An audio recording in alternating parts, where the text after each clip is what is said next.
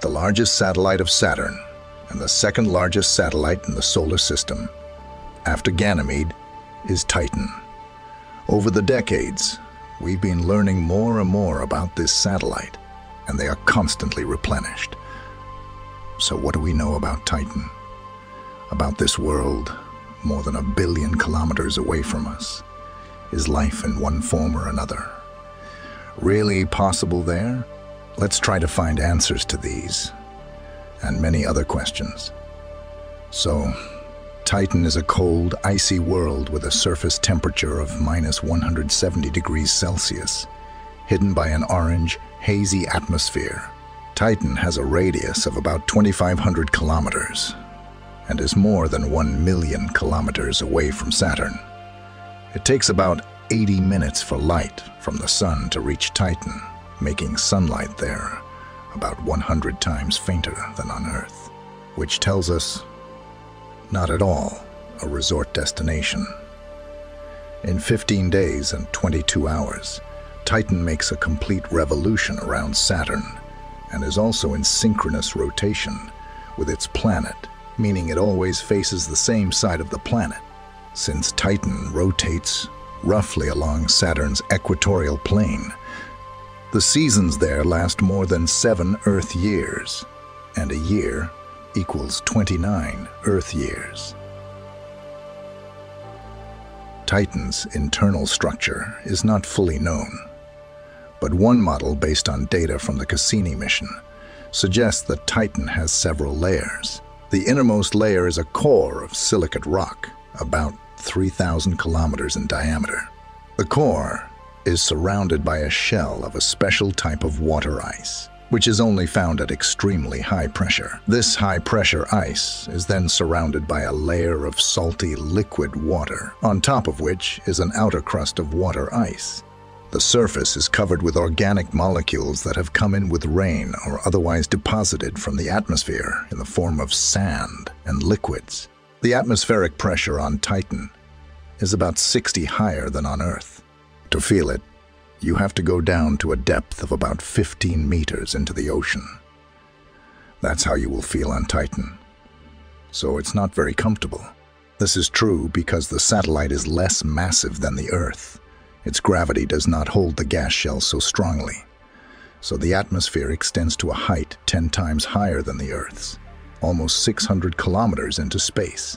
Titan's dense atmosphere is mostly composed of nitrogen, about 95, and methane, about 5, with small amounts of other carbon-rich compounds. High in Titan's atmosphere, methane and nitrogen molecules are split by solar ultraviolet and high energy particles accelerated in Saturn's magnetic field. Parts of these molecules recombine to form various organic chemicals containing carbon and hydrogen, as well as nitrogen, oxygen, and other elements important to life on Earth, which is a very curious metamorphosis. Some compounds formed when methane and nitrogen are broken down and recycled create a kind of smog, a thick orange haze that makes Titan's surface hard to see from space. Some of the heavy carbon-rich compounds settle to the surface, forming a kind of sand on Titan's vast dunes. And methane condenses into clouds that sometimes flood the surface with methane rain. The only mystery for researchers so far is where does the methane itself come from? Since sunlight is constantly destroying it in Titan's atmosphere, there must be some source of replenishment. It is highly likely that the methane could have been spewed into the atmosphere by volcanoes ejecting cooled water instead of molten rock lava. During the Cassini probe mission near Titan, it was possible to obtain images that recorded emissions of a cold substance, presumably liquid methane, into the satellite's atmosphere. At the same time was discovered Mount Doom, the highest mountain on the satellite, a height of 1,600 meters, which in all likelihood has a cryovolcanic origin. 2 light formations of temporary nature were also discovered, which are the result of the activation of cryovolcanoes that spewed water, ammonia mixture with hydrocarbon admixture. The thickness of ice flows on Titan reaches 200 meters, which is possible due to the high viscosity of cryomagma, comparable to the viscosity of basaltic lava on Earth. But the amazing thing is that in just a few years, huge areas of the landscape shifted during this time by about 30 kilometers. Since Titan is always turned to Saturn on one side, this shift can be explained by the fact that the icy surface is separated from the main mass of the satellite by a liquid layer, an underground liquid ocean, which is most likely associated with the activity of cryovolcanoes on Titan. And one of the sources of energy is most likely a powerful tidal influence of Saturn on its satellite. As for the underground ocean, it is assumed that the water contains a significant amount of ammonia, about 10, which acts as an anti-freeze for water and keeps it from freezing.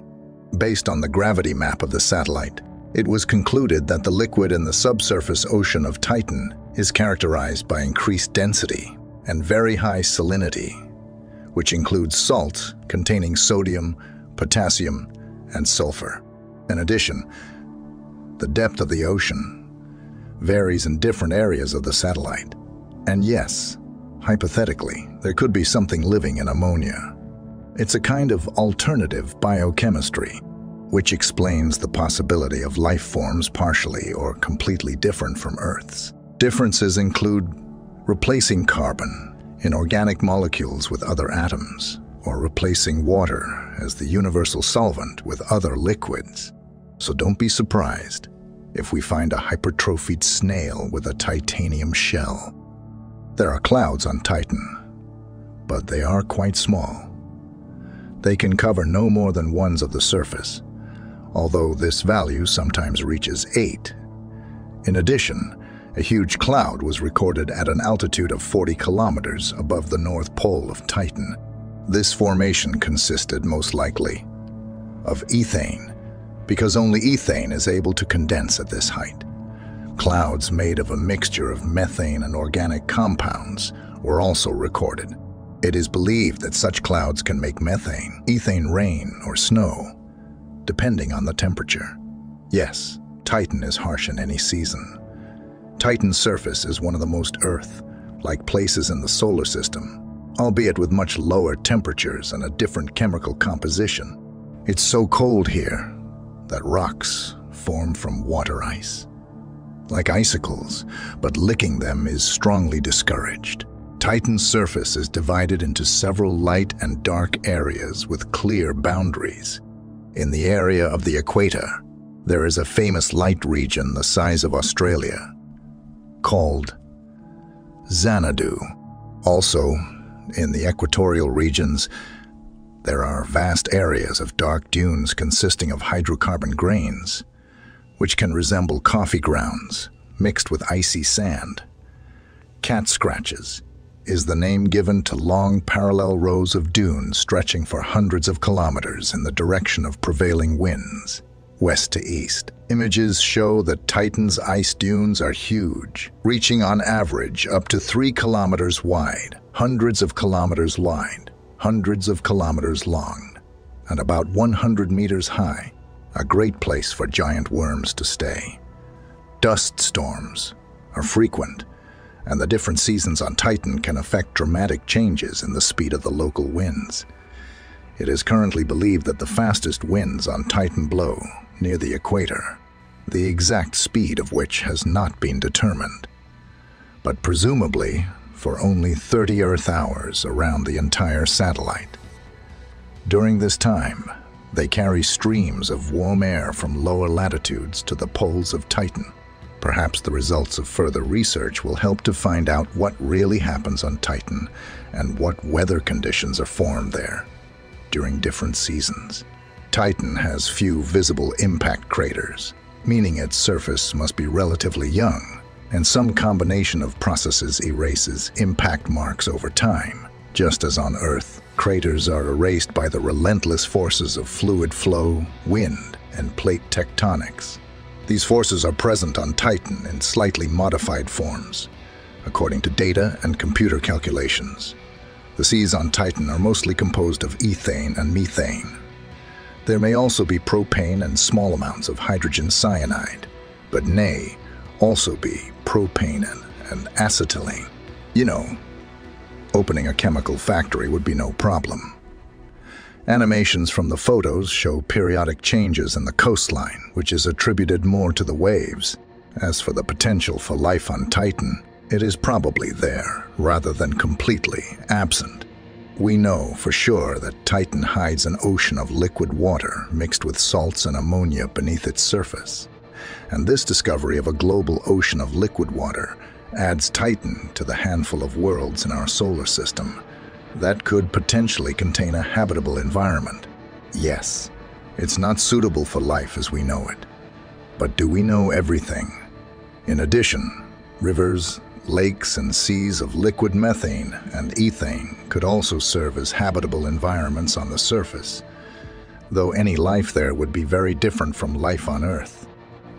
Despite the fact that over the years, we have learned quite a lot about this amazing satellite. But, having received new knowledge, more questions were born. The variety of features of Titan's surface is surprising and fascinating. Many people compare it to the Earth. Indeed, its similarity in the form of relief, the presence of seas, rivers, dunes, its atmosphere, which protects from radiation, finds common features with our planet.